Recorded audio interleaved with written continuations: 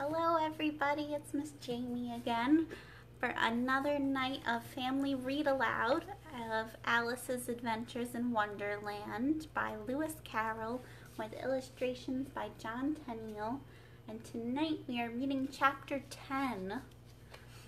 So Alice has made it all throughout Wonderland. She finally got to the garden and played croquet, or tried to, with the flamingos and hedgehogs. And the Queen of Hearts, of course, said, "Off with your head," to pretty much everybody, all of the cards, and tried to even execute the Cheshire Cat. So the Duchess came up from prison and talked with Alice. And finally Alice got away because the Queen of Hearts told her that she must go talk to the Mock Turtle and hear his tale, his history. So she brought her to the Griffin, and the Griffin brought Alice to the Mock Turtle. And last night we heard a little bit about the Mock Turtle through his sobbing about how he went to school, and now he's going to talk about some games. So let's find out what happens in chapter 10. And if you need to catch up at all, you can look at the video playlist, Family Read Aloud, Alice's Adventures in Wonderland, and all the videos will be in that playlist. Alright, so chapter 10, The Lobster Quadrille. The Mock Turtle sighed deeply and drew the back of one flapper across his eyes. He looked at Alice and tried to speak, but for a minute or two, sobs choked his voice. "Same as if he had a bone in his throat," said the Griffin, and it set to work shaking him and punching him in the back. At last the Mock Turtle recovered his voice, and with tears running down his cheeks, he went on again. "You may not have lived much under the sea." "I haven't," said Alice. "And perhaps you were never even introduced to a lobster." Alice began to say, "I once tasted," but checked herself hastily and said, "No, never." "So you can have no idea what a delightful thing a lobster quadrille is." "No, indeed," said Alice. "What sort of dance is it?" "Why," said the Griffin, "you first form into a line along the seashore." "Two lines!" cried the Mock Turtle. "Seals, turtles, salmon, and so on. Then, when you've cleared all the jellyfish out of the way—" "That generally takes some time," interrupted the Griffin. "You advance twice, each with a lobster as a partner," cried the Griffin. "Of course," the Mock Turtle said. "Advance twice, set to partners. Change lobsters and retire in same order," continued the Griffin. "The lobsters—" Oh, missed a line. "Then you know," the Mock Turtle went on, "you throw the—" "The lobsters!" shouted the Griffin with a bound into the air. "As far out to sea as you can." "Swim after them!" screamed the Griffin. "Turn a somersault in the sea!" cried the Mock Turtle, capering wildly about. "Change lobsters again!" yelled the Griffin at the top of its voice.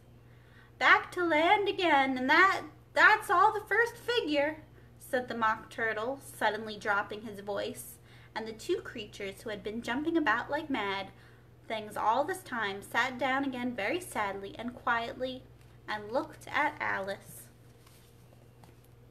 And there they are.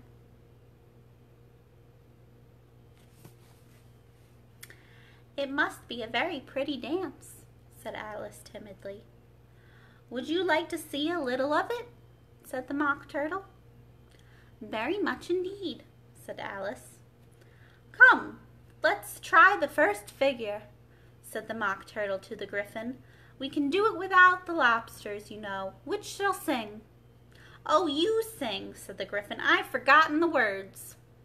So they began solemnly dancing round and round, Alice every now and then treading on her toes when they passed too close, and waving their forepaws to mark the time when the Mock Turtle sang this very slowly and sadly. Will you walk a little faster, said a whiting to a snail. There's a porpoise close behind us, and he's treading on my tail. See how eagerly the lobsters and the turtles all advance. They are waiting on the shingle. Will you come and join the dance? Will you, won't you, will you, won't you, will you join the dance? Will you, won't you, will you, won't you join the dance? You can really have no notion how delightful it will be when they take us up and throw us with the lobsters out to sea. But the snail replied, too far, and gave a look askance. Said he thanked the whiting kindly, but he would not join the dance. Would not, could not, would not, could not, would not join the dance. Would not, could not, would not, could not join the dance. What matters it how far we go, his scaly friend replied. There is another shore, you know, upon the other side. The further off from England, the nearer is to France. Then turn not pale, beloved snail, but come and join the dance. Will you, won't you, will you, won't you, will you join the dance?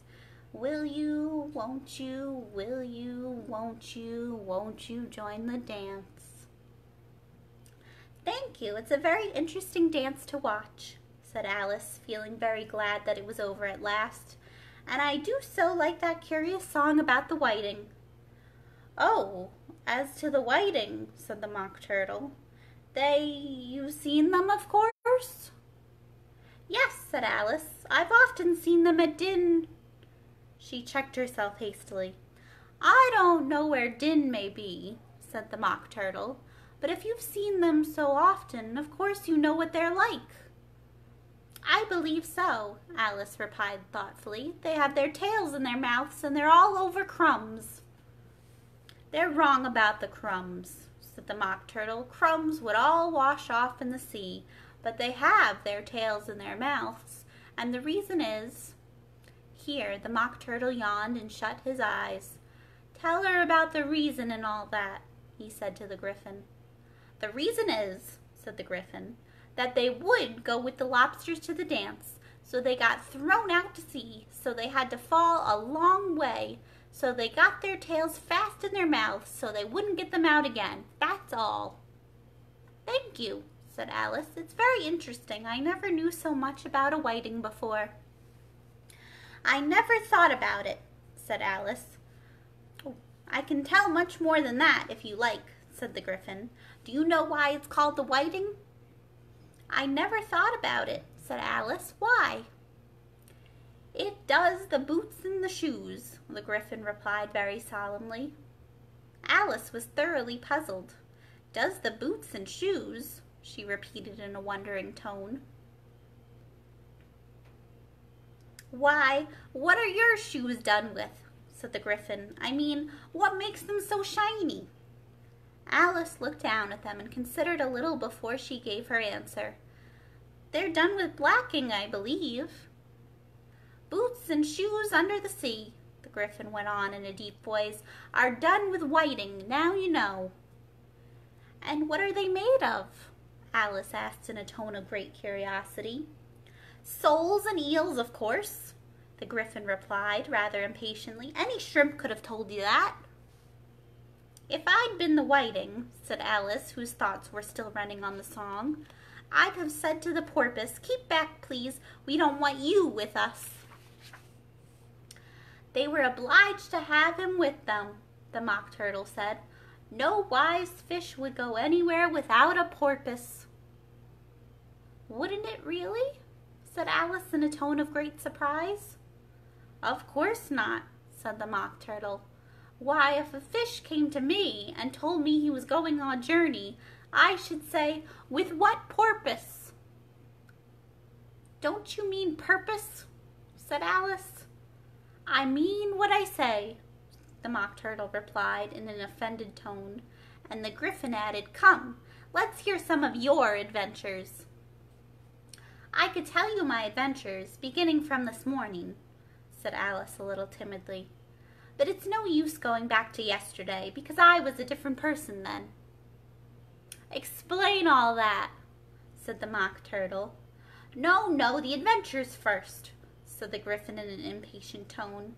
"Explanations take such a dreadful time." So Alice began telling them her adventures from the time when she first saw the White Rabbit. She was a little nervous about it. Just at first, the two creatures got so close to her, one on each side, and opened their eyes and mouths so very wide, but she gained courage as she went on. Her listeners were perfectly quiet till she got to the part about her repeating, "You are old, Father William," to the caterpillar, and the words all coming different, and then the Mock Turtle drew a long breath and said, "That's very curious." "It's all about as curious as it can be," said the Gryphon. "It all came different," the Mock Turtle repeated thoughtfully. "I should like to hear her try and repeat something now. Tell her to begin." He looked at the Gryphon as if he thought it had some kind of authority over Alice. "Stand up and repeat. 'Tis the voice of the sluggard," said the Gryphon. "How the creatures order one about and make one repeat lessons," thought Alice. "I might just as well be at school at once." However, she got up and began to repeat it, but her head was so full of the lobster quadrille that she hardly knew what she was saying, and the words came very queer indeed. There's her thoughts about the lobsters. "'Tis the voice of the lobster, I heard him declare, you have baked me too brown, I must sugar my hair. As a duck with his eyelids, so he with his nose trims his belt and his buttons, and turns out his toes. When the sands are all dry, he is gay as a lark, and will talk in contemptuous tones of the shark. But when the tide rises and sharks are around, his voice has a timid and tremulous sound." "That's different from what I used to say when I was a child," said the Gryphon. "Well, I never heard it before," said the Mock Turtle. "But it sounds uncommon nonsense." Alice said nothing. She had sat down with her face in her hands, wondering if anything would ever happen in a natural way again. "I should like to have it explained," said the Mock Turtle. "She can't explain it," said the Gryphon hastily. "Go on with the next verse." "But about his toes," the Mock Turtle persisted. "How could he turn them out with his nose, you know?" "It's the first position in dancing," Alice said, but she was dreadfully puzzled by the whole thing and longed to change the subject. "Go on with the next verse," the Gryphon repeated. "It begins, 'I passed by his garden.'" Alice did not dare to disobey, though she felt sure it would all come wrong, and she went on in a trembling voice. "I passed by his garden, and marked with one eye how the owl and the panther were sharing a pie. The panther took pie crust and gravy and meat, while the owl had the dish as its share of the treat. When the pie was all finished, the owl, as a boon, was kindly permitted to pocket the spoon, while the panther received knife and fork with a growl, and concluded the banquet by—" "What is the use of repeating all that stuff?"